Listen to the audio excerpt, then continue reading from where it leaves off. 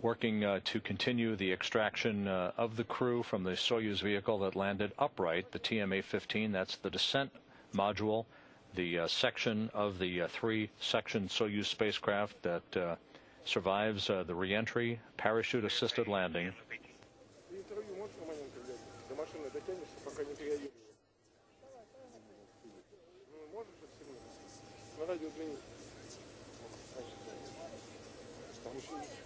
Самойленко! Romanenko может дать интервью в машине, пока не переодели.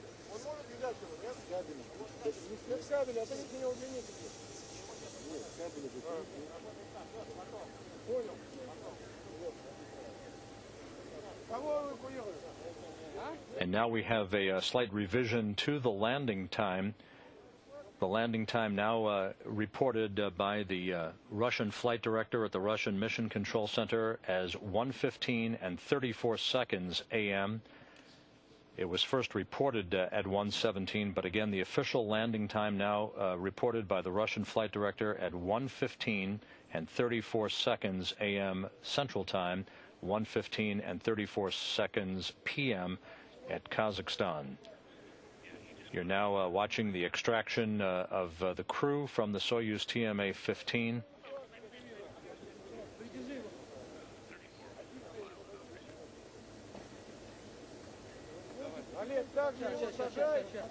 Again, a rather methodical process to help the crew out of the Soyuz vehicle. Again, feeling the first effects of gravity after 188 days of weightlessness. That's Bob Thirsk from the Canadian Space Agency, the flight engineer, wrapping up his 6 months in space.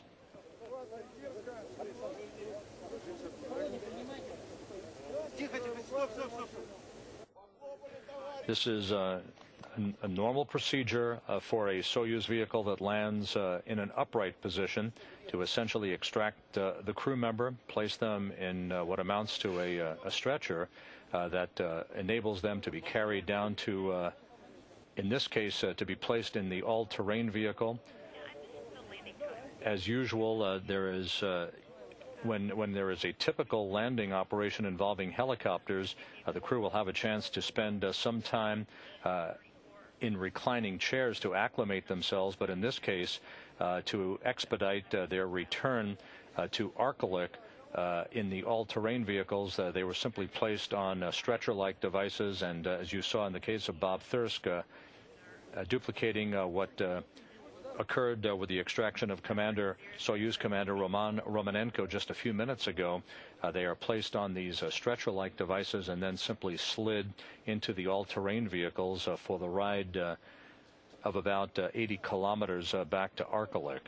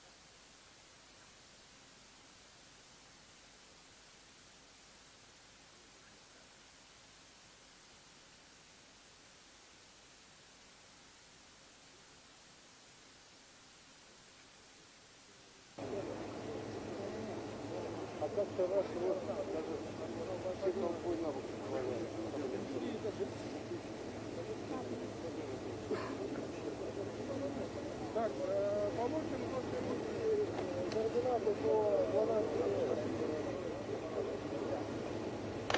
Все, вот. А?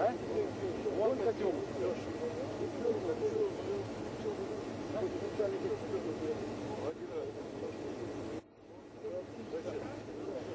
To recap, no helicopters at the landing site this time because they were all grounded because of the inclement weather conditions, the icy conditions prevalent today, both in Arkelik and in Kustanai, the typical staging areas for the Mi-8 helicopters. As a result, the recovery operations were staged in all-terrain vehicles, strictly a ground-based recovery that the Rosaeronavigacja search and recovery teams rehearse. In this case, the Soyuz capsule, as you can see, the descent module landed upright because of the lack of wind in the area. You can also see how frigid it is by the apparel being worn by the recovery team members. You can see on the far right of your screen the all-terrain vehicles. Two of the crew members, Roman Romanenko, was first out of the Soyuz, followed by Bob Thirsk, the Canadian Space Agency flight engineer.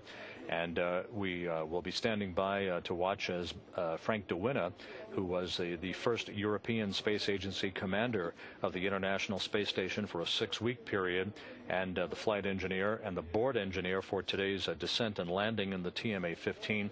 He'll be extracted shortly, placed on that flat a stretcher-like device, and simply carried a few feet into the all-terrain vehicle for the ride back to to Arkalyk. It is not clear at that point when the crew members would take off in the helicopters back to Kustanai, where the Gagarin Cosmonaut Training Center aircraft is waiting to fly the 3 crew members and the support personnel back to the Chkalovsky airfield outside of Star City, Russia, the cosmonaut training base on the outskirts of Moscow. But the more important point at the moment is that the crew is safe and sound. It was an on-target landing. The all-terrain vehicles arrived on scene very quickly to begin the extraction of the crew. The deorbit burn was on time at 12:26 a.m. Central Time. Landing, the official landing time, now revised to 1:15 and 34 seconds a.m. Central Time. 1:15 and 34 seconds p.m. Kazakhstan time. That the official time that was recorded at the Russian Mission Control Center in Korolyov by the Russian Flight Control Team.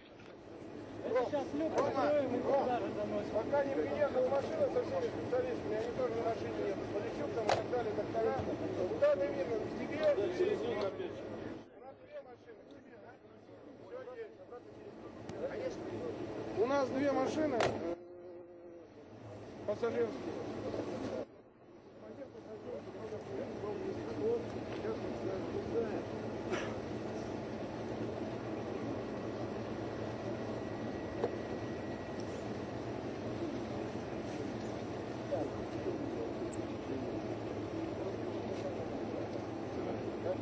Сами запрашивайте, вышел.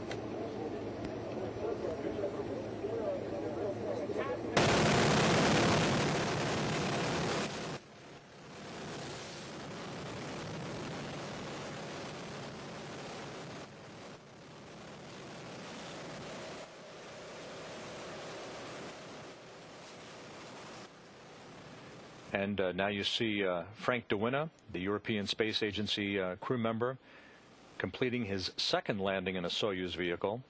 He was on a Soyuz taxi crew in 2001 that delivered a fresh Soyuz vehicle to the fledgling International Space Station and its crew on board. De Winne wrapping up 199 days in space on 2 flights. He was, again, the commander of the International Space Station, the first European Space Agency commander of the station, being helped out by the recovery teams. He will be helped on to that soft stretcher to be carried just a few feet to be placed in the all-terrain vehicle. A wave for the cameras at the landing site. This video courtesy of Roscosmos from their all-terrain vehicle.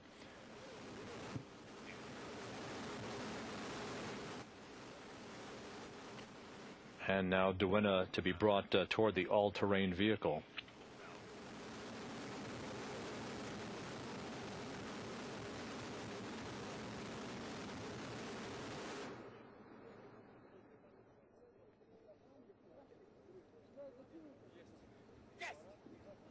От камеры чуть-чуть, от камеры. Ой, едут вот на одной.